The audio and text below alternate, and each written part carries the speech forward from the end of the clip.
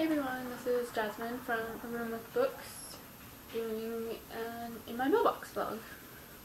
I didn't get too much this week, but what I did get I'm really excited about, so here we go. First of all, I got a swag pack from Kimberly Sabatini. I am so bad with last names, sorry. Anyways, she's the author of Touching the Surface, which comes out fall of this year. And she sent me a signed bookmark, a nice little card, a whole bunch of little mini cards with the cover of the book on it, a sticker, and a little card with the cover and some of the information on the back. Also, a little chocolate heart, which I'm assuming is chocolate. Anyway, I saved it so I can show you guys. And then I got a little postcard from Lisa at Lisa is Busy Nerding. It is some of the artwork from Daniel Handler's Why We Broke Up. It's really cute and she totally made me smile when I got it. The next is a library book, Unraveling Isabel by Eileen Cook, which I believe is about a girl who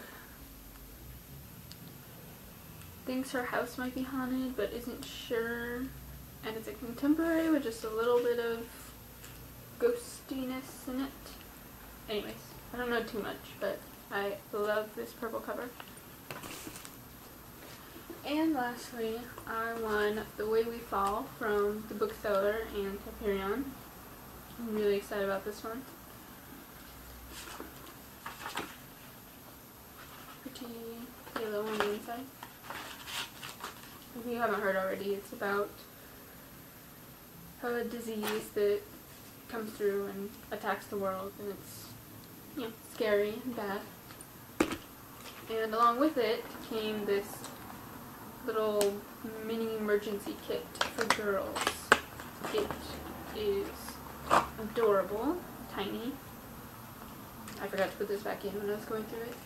This is the deodorant towelette. There's a lot of stuff crammed in here. A little sewing kit plus earring backs. Nail polish remover. A little thing of Blistex. I think this is so weird but cute. Double-sided tape. Tiny emery board. Band-aid.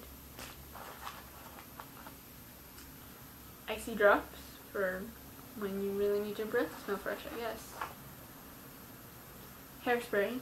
Don't mix this up with the breath freshener. That would be bad. Advil.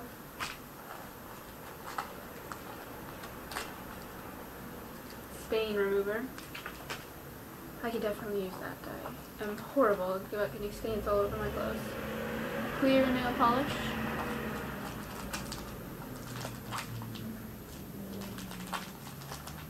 And yeah, that's it. And believe it or not, it really does all fit in here.